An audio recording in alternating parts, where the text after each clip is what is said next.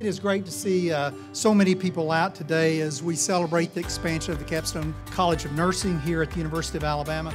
What we're looking at is an almost 50% more square footage that we're adding to this building. The students will have the reaction that I've seen so many times, that is, they'll walk in and say, "Is this for us?"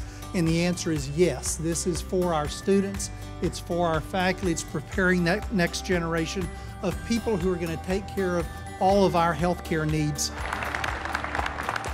Professional nurses are desperately needed here in Tuscaloosa, throughout the state, and throughout the country. And so we are excited to be able to make an impact on our current healthcare situation. This expansion will not only help us accommodate more students, but it will help us to recruit the best faculty.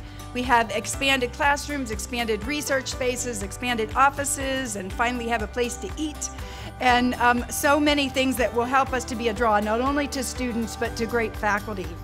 We often think of the University of Alabama as a place where legends are made, but the pandemic has really made us think about our physicians and nurses who are on the front line of healthcare these days. And I'd like to think of this place as a place where our healthcare heroes of tomorrow are going to be trained and educated.